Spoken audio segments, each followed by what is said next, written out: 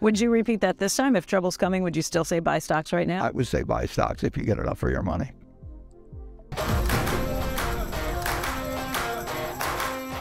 When you're looking at the futures down about 818 points this morning, I think probably the first thing viewers want to hear from you are your thoughts on what's happening with the coronavirus, if this is a reason to panic, and if you are worried about this. Well, I don't know I have any special thoughts beyond the news on the coronavirus. The very first day I bought stocks was March 12th, 1942.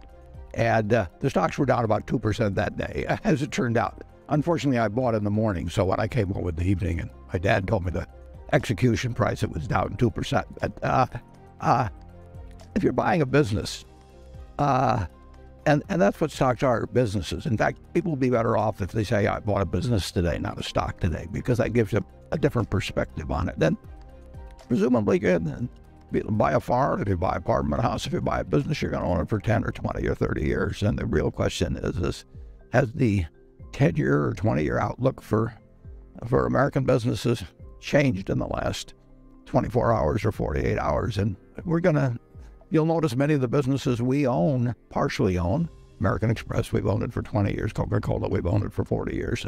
Those are businesses, and you'll buy or sell your business based on today's headlines. And if it gives you a chance to buy something that you like, and you can buy it even cheaper, then you're good luck, basically. They're waking up this morning looking at the stock market indicated down by almost 800 points for the Dow. We're actually off our worst levels of the morning, which is something to say when you're still looking at the Dow down by about 786 points. But people have a lot of questions about the economy. They're wondering what's happening right now, particularly with the coronavirus out there. You have a lot of economic data at your fingertips because not only are the many businesses that Berkshire owns, but the businesses you own pieces in. What are you seeing right now around the globe? Well, it affects various businesses. I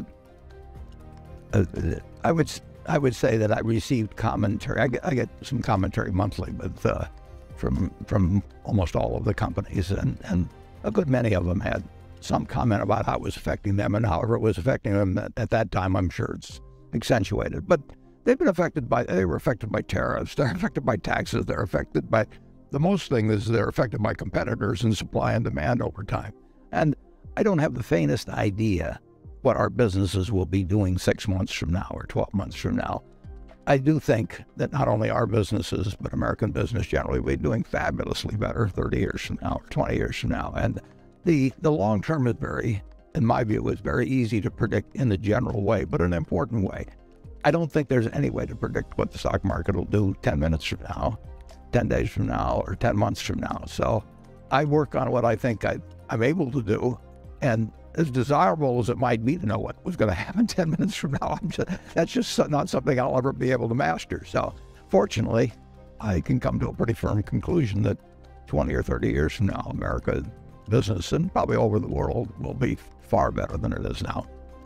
Charlie Munger, the vice chairman at Berkshire Hathaway, had his daily journal meeting just a couple of weeks ago. And at that meeting, he said that there's a lot of wretched excess out there and that there's a lot of trouble coming as a result. Do you agree with that? There's always trouble coming. Yeah, there was trouble coming in 1942 when I bought that first stock, all kinds of trouble. Philippines were going to fall pretty soon. There's all kinds of trouble in 1949. There was trouble, certainly trouble in 2008 when I wrote an article for the New York Times. I said trouble is coming, but I said buy stocks. Would you repeat that this time? If trouble's coming, would you still say buy stocks right now? I would say buy stocks if you get enough for your money. When you look at the economy and how things were kind of chugging along, let's say beginning of this year, yeah, when things first picked up, how would you gauge the U.S. economy at that point? Well, it's strong, but a little softer than it was 6 months ago. But that's over a broad range of it. You look at car loadings, rail car loadings, that's moving goods around. And there again, that was affected by the tariffs too, because people front-ended purchased all kinds of things, always a lot of variables. But business is down, but it's down from a very good level. So I would say that looking at our 70 businesses, and that actually, they represent hundreds in addition, they're a little softer. On the other hand, I was out with the fellows from the Nebraska Furniture Mart just Saturday night, and their business was up quite a bit in February, but that's because weather was good. So you have a lot of variables that hit. Why do you think business was down, let's say, the last 6 months? Is it a decline in confidence, or is it coming off of levels where there was unusual activity ahead of that? Well, it isn't really down. It's just it leveled off and a little softer maybe now. But, well, tariffs. The tariff situation was a big question mark for all kinds of companies, and still is to some degree. But that was front and center for a while. Now coronavirus is front and center. Something else will be front and center 6 months from now, and a year from now, and 2 years from now. Real question is where are these businesses going to be 5 and 10 and 20 years from now? Some of them will do sensationally, some of them will disappear, and overall, I think America will do very well. It has since 1776. But we did have St. Louis Fed President Jim Bullard on the program last week, and he said that he expects to see these low interest rates for a long time to come. That does raise a lot of questions, if that happens, about what this means for the stock market, what that means for banks, what that means for insurance companies, which you touched on in the letter too. It's bad for insurance companies, but it's good for stocks. Bad for insurance companies, and what happens to the insurance companies as a result? Are they getting more?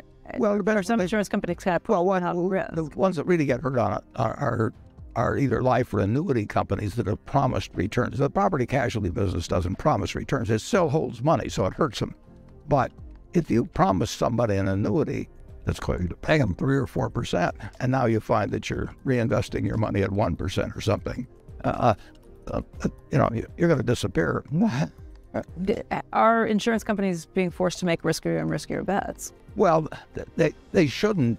I mean, the answer, if you need to get 3% and you're only getting 1%, the answer is to quit giving 3%. It's not to try and get the 1 up to 3 and do more dangerous things.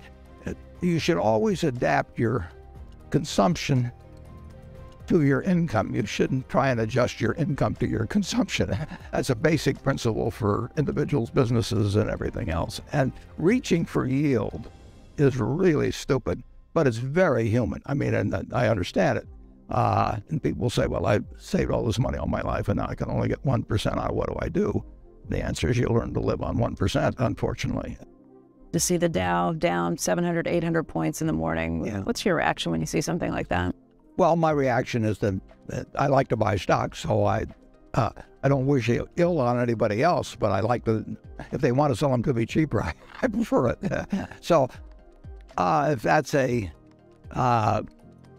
roughly a 3% decline or thereabouts, I don't know how many 3% declines I've had in my lifetime, but there have been a lot of them, and I can't think of one that you shouldn't have bought on.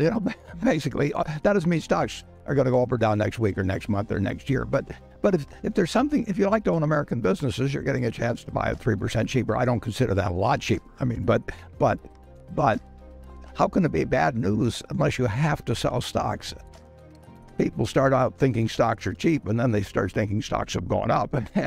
And a stock can be a good buy or a bad buy. A bond can be a good buy or a bad buy. It depends on price.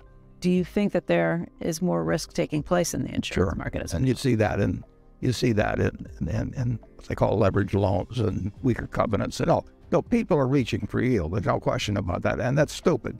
And it has consequences over time. But it's very human. Consequences that could have a big market impact. Depends how far it goes. Yeah. It's something that. The things that get built in slowly, people going crazy in tech companies in the late 1990s, it can take a lot longer than you think. But eventually you get to midnight and everything turns to pumpkins and mice.